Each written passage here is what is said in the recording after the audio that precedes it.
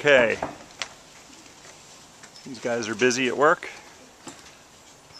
They have now applied the chicken wire, poultry containment fencing, over the Jumbo Tex double layer 15-pound felt. Here's the minutia of construction. I can't even believe I'm going to point this out. If you look at this wire, this is special stucco wire. It's called preferred stucco wire.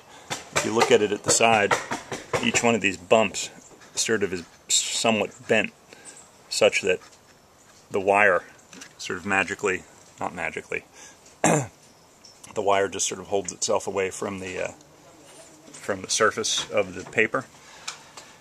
And because it's sort of the new generation of wire, you can sort of see it here. It's not totally in a flat plane. They don't need to use what's called furring nails to hold the wire away from the paper a little bit. And what that allows is the stucco to actually grab completely on the wire. In the old days, you would attach the wire, the mesh would be flat, and then you would have to use the special nail with a little washer on it, a little cardboard washer, and it would hold the wire about 1/4 inch away from the paper. This is self-furring. Can't believe I just explained something so incredibly boring.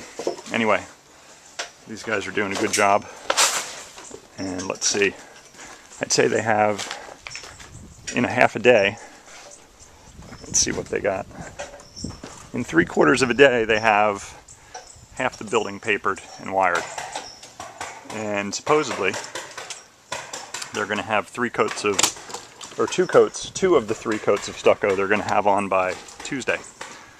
And then it sits for a month until we do the final coat. Alrighty.